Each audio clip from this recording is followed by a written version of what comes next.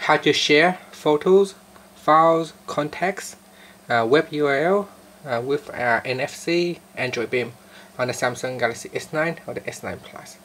First, make sure it is turned on, so swipe down at the top here and tap on the settings icon, then tap on connections, and then tap on NFC and payments.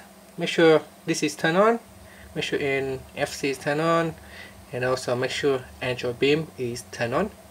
Once it is turned on, the other device also need to turn on MFC, the device that you are transferring file over to, and then go to the application that you would like to transfer the file over. For example, if you want to transfer the gallery, you can go in here and choose a photo that you want to transfer. And all you have to do is just tap it on the other phone, like so, and then tap on touch to beam. It will beam the file over. So now it is beaming over to the other phone. So it's downloading on this phone right here. We can also beam contacts.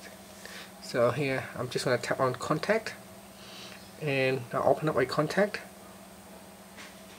and I'll just go into details, and then in here what you want to do is just tap on the back of the phone and then beam, and over here we can save it to the phone, and that's it. So here we be able to beam it over here.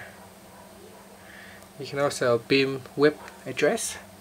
So let's say we open up the internet browser, and then what you want to do is just touch on the back of the other phone and then touch to beam, and over here the web page is open straight away.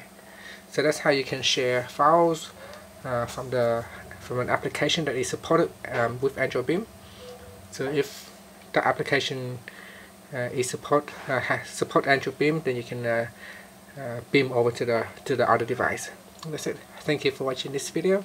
Please subscribe to my channel for more videos.